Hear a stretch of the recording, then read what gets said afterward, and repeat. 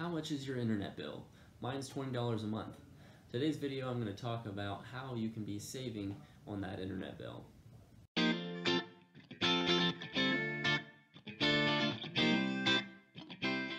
So for starters, my $20 a month bill is a little unsustainable, and the internet bill is a little bit tougher than the other ones. For example, with cell phones, I've set a maximum you should be paying of $45 a month for your TV/cable, and the maximum should be $50 a month.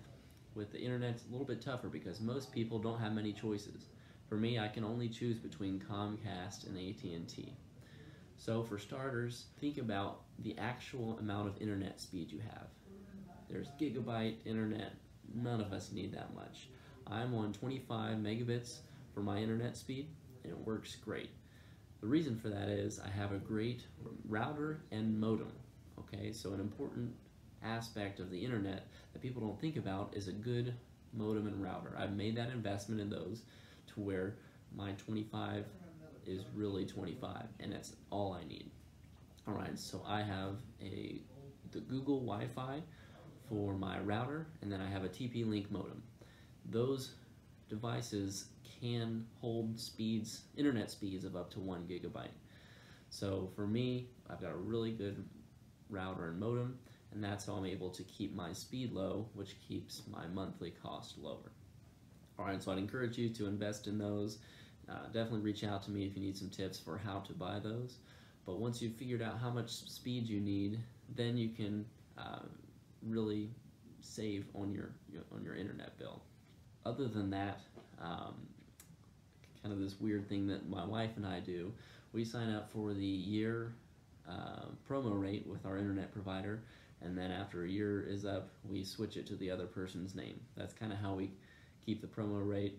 That takes a lot of work, but it's worth it to us.